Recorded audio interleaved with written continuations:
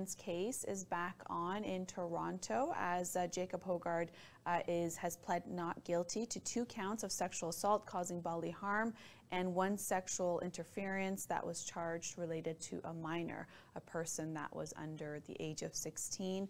The case continues today. Last week, the Crown put forward their case, and now this week, the defense will now put their case forward, essentially saying that the sex was consensual. This is something that the prosecutor has alleged that Hogard had arranged that the 2 complainants meet him at a Toronto area hotel where he alleged violently and repeatedly raped them, leaving them with bruises and bleeding, whereas the defense is saying that those encounters were consensual. So this is going to continue today, and we'll definitely follow up with that story.